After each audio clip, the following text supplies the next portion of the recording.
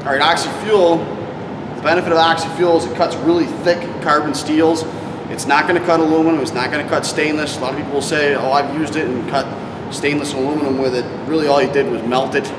It doesn't work that way. If you're going to use, need a cutting process for stainless or aluminum, you're going to want to go to plasma. That'll cut right through it. Any carbon steels, this will cut. That's what it's used for. It's a very common operation that's used in garages. All right, what we're going to do now is show you how to set up a handheld Oxy-fuel cutting torch. We're going to set it up, cut something real quick, and then show you how to properly break it back down. Oxy-fuel, you can use a couple different gases. We're using acetylene. It's probably the most common. It burns good and hot. When you open the bottle, that's the first thing you want to do. You want to open it less than one turn. That way, if something happens, you can come over here and turn the bottle off real quick, and then you won't have gas continue to come out. Oxygen, you can go ahead and open that all the way.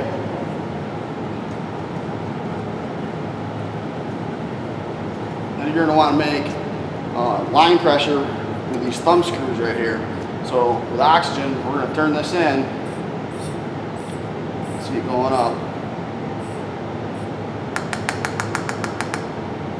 Just under, I don't know, 55, 60, somewhere around there. Down here, we're going to go to acetylene. We're going to turn this thumb screw in.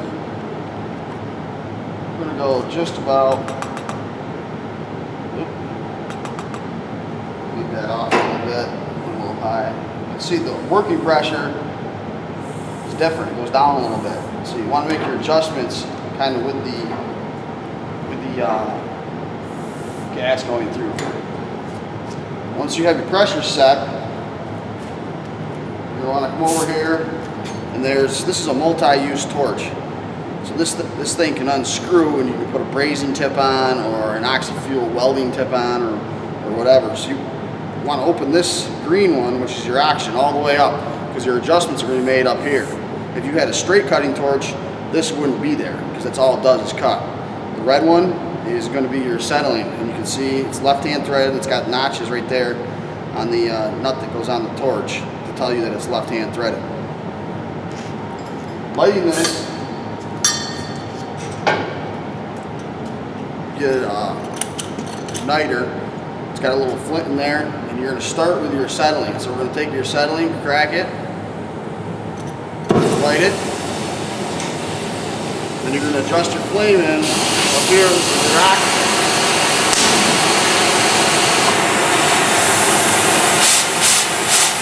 The way you want to do this is, when you hit that lever, let's say, over here, see how these cones right here are moving a little bit?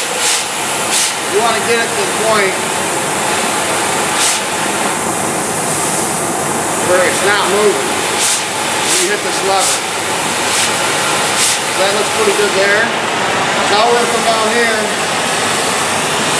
on this pipe, get on the edge of it.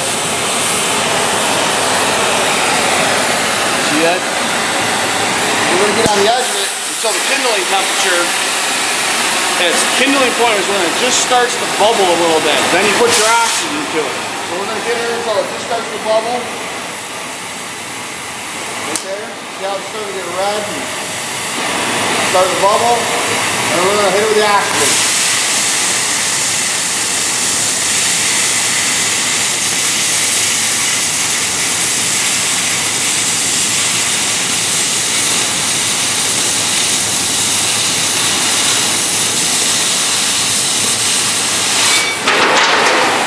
This falls off. I'm going to break this down and just do everything in reverse. Kill our oxygen, kill our acetylene. We're going to come over here and turn our bottles off.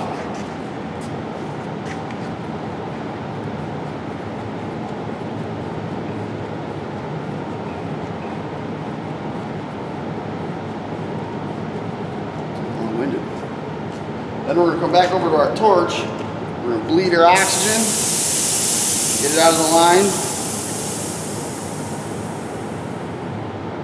Bleed our acetylene, gauges go down to 0, tighten them back up. Then you take these thumb screws out until you can feel the pressure get off of them. See how it's kind of hard to turn them? And then right here, moves around real easy. It takes the pressure off the diaphragms and the regulators. It makes your regulators last a lot longer.